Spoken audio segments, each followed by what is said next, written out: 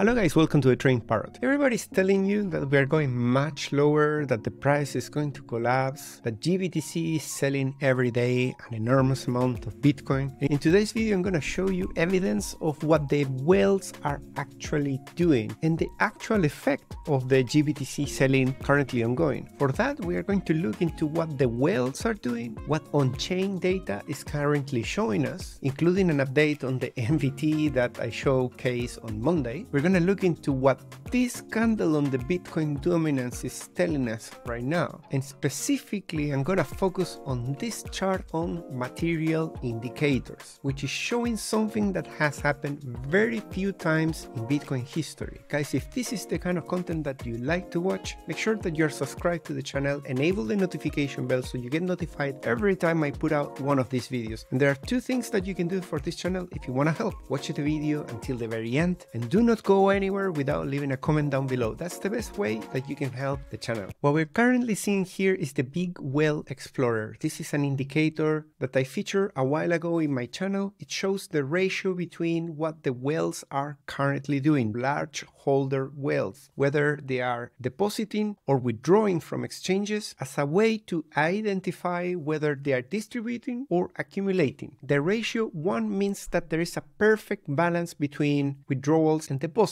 And the only thing that you need to keep in mind is that this includes as well large exchanges. So it's not just retail large holder whales, but everything that is a large pocket. When you focus on this green area right here, it means that there's really massive accumulation. And currently we are dropping from the ratio 1 towards this moving average at 0.8. That is good, but it's not the largest accumulation that we ever had in the past years. In fact, all this green is way below, located at around 0.5, which means that whales withdrawing are doubling down the whales depositing. But we are not there yet. This is just pointing towards the downside, and it's a good sign that withdrawals are starting to outpace deposits. And if we look at this post from Thomas, you're gonna see the effect of the distribution that GBTC is having on the other ETFs. More than a distribution, it's kind of a rebalancing. On the 10th of January, we have somewhere around 625k Bitcoin held by just GBTC. Just a few days later, you can see that the holdings are increasing on the ETFs up until the 17th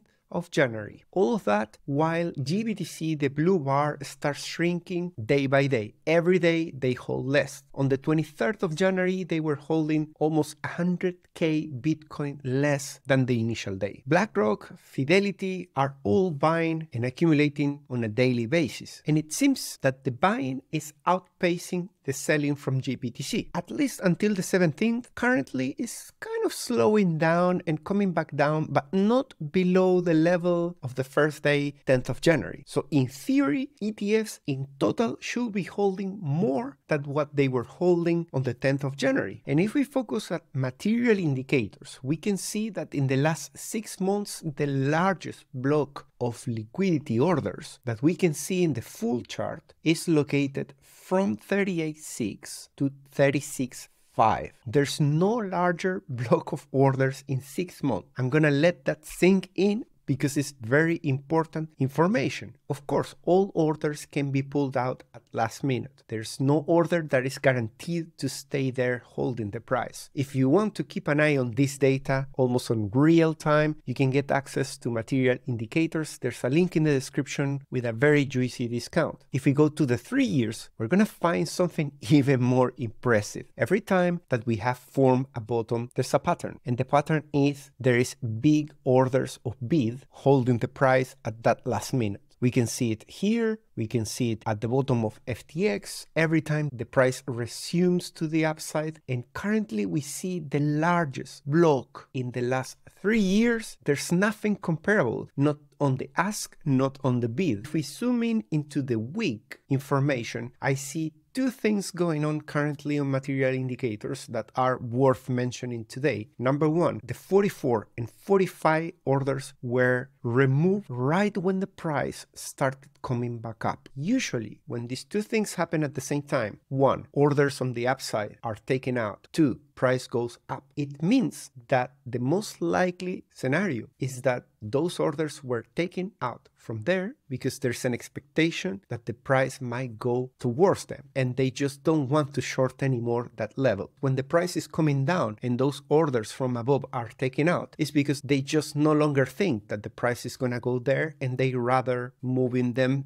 down below. In this case, instead of removing them and putting them lower, they're just no longer there. There's a vacuum here of ask. And the opposite, we are starting to see more accumulation of orders in the bottom. So these ones shift from the top to the bottom. And that buying is not just from any band, it's from the largest holders. If you look at the CBD bands here, you have 1 million to 10 million, the largest is brown, followed by purple and red. Orange and green are the smaller pockets. And if you see here, the only ones selling are the smaller pockets, the retail, and actually the very small retail pocket. The green is actually starting to buy from today, and that is really interesting to see. Looking at the real time, we can see those orders, loads of orders located at 38K, and I'm definitely not trying to convince you that this is the right time to go all in. I'm just saying that in crypto, not everything is playing out in the way it looks. In this case, it's been looking very bearish. If we look at the big boss, for example, this high level chart that we've been looking for almost 2 years, being below this yellow line is not a good thing. But we have to admit that if by Sunday this retraces back above this yellow line, we're gonna be in a very good place. That will prove that the range that is immediately below has been bought up, and this was just a liquidity trap to the downside to trap some shorts, to push it once more against the 50K level. What I'm saying is not guaranteed. We only know what we have here in the charts, and we know that there is some accumulation and that there seems to be quite a large demand for entering the market at 35 and all the way to 38K. We also know that when the price came to those levels, these orders that we were cautiously thinking that might get pulled out last minute, you can see here that they got filled, they pushed the price higher. Now there are new orders waiting to potentially do the same. So this demand here